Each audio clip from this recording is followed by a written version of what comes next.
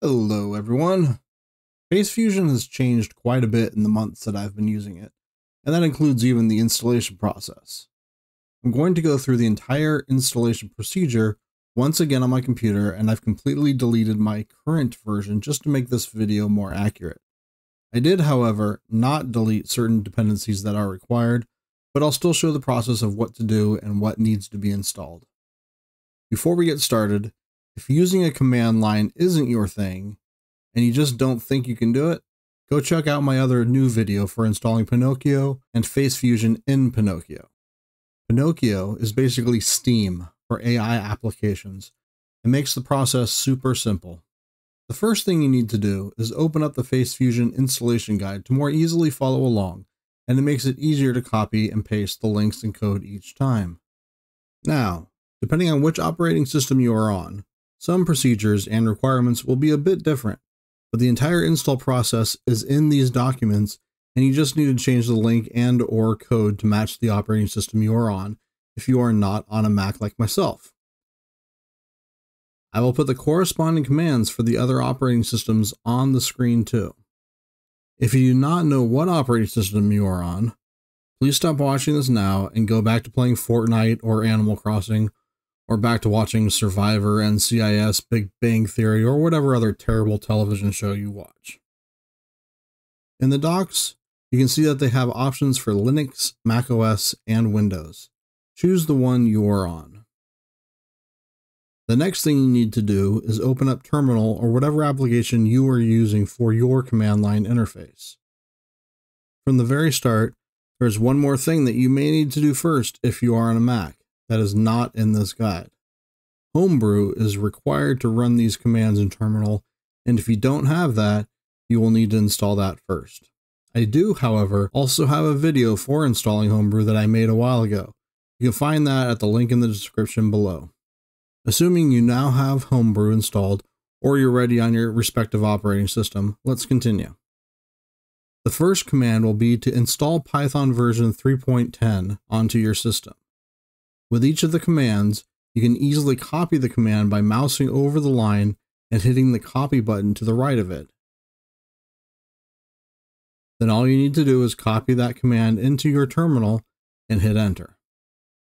I'll be honest, I didn't think it was going to go through the entire process for me, as I already had it, but it apparently wanted me to be able to show everyone what it looks like. I noticed that it also updated some of my Homebrew applications I'd previously installed, so that was weird. With Python installed, using Python, we will now install pip, or ensure it. I'm not entirely sure what the difference is. Yeah, that's more of what I was expecting with Python, but whatever. You may, if you already had it, get a message saying that you don't have the newest pip. Feel free to do the upgrade command that it recommends to you at this point. It goes very quickly. Next, we're on to installing Git.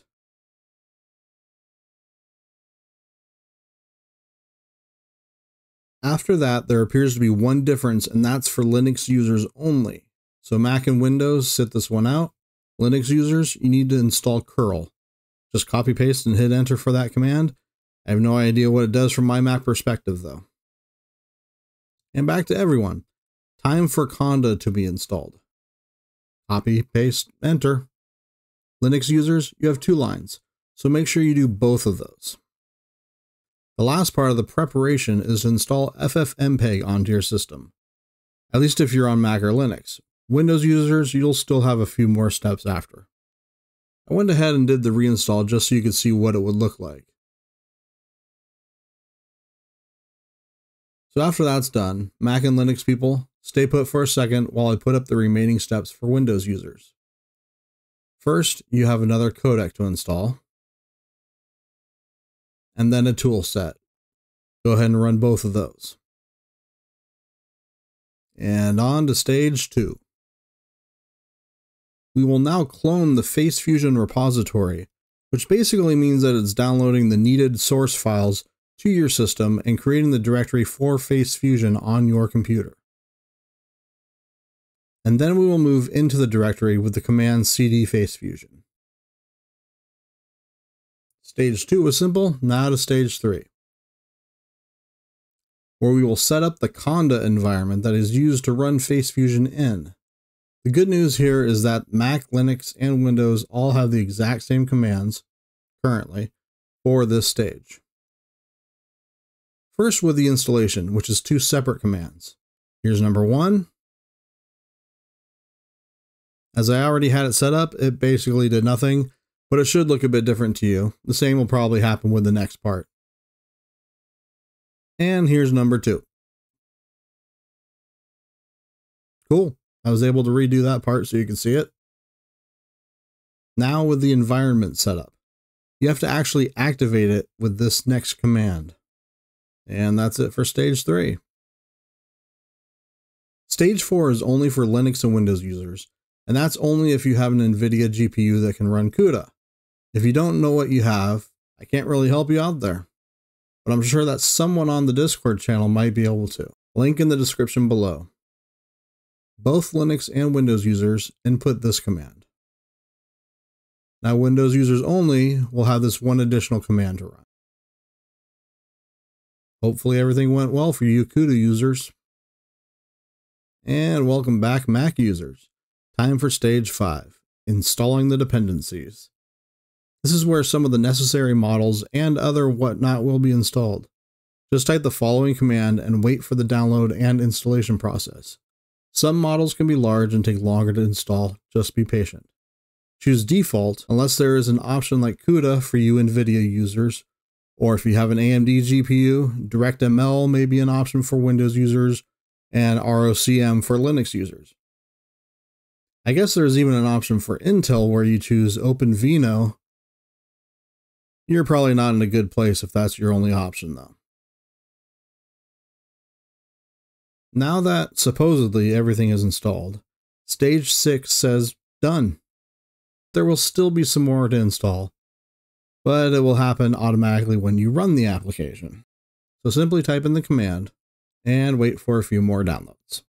Once the downloads have been completed, you should see the last line that reads, running on local URL with the following URL. Open up your favorite browser that is hopefully Brave and not Chrome, and open that URL. You should now see the FaceFusion interface and be able to swap faces as much as you desire. Let's make sure that this worked completely. I'll do a super quick face swap. Well, quick from your point of view. If you follow the directions explicitly, everything should be running great for you. If it is not, there most likely isn't anything I can do, and it's probably something wrong with your system, be that hardware or software.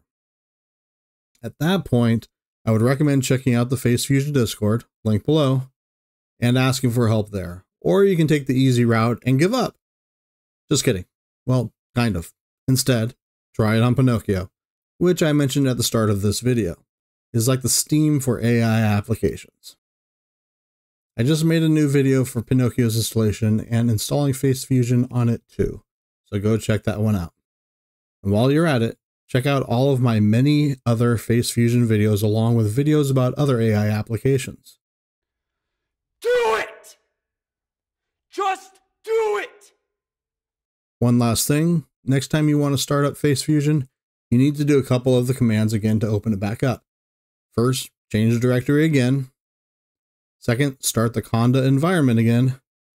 And then you can start it up with the run command. And you're good to go once again. Or you can just put it all together as one command like this. If you haven't already stopped watching this video because you decided to have fun with FaceFusion instead of watching the rest, I would appreciate it if you would like and subscribe and leave a comment below. Thank you so much for watching and have a wonderful day.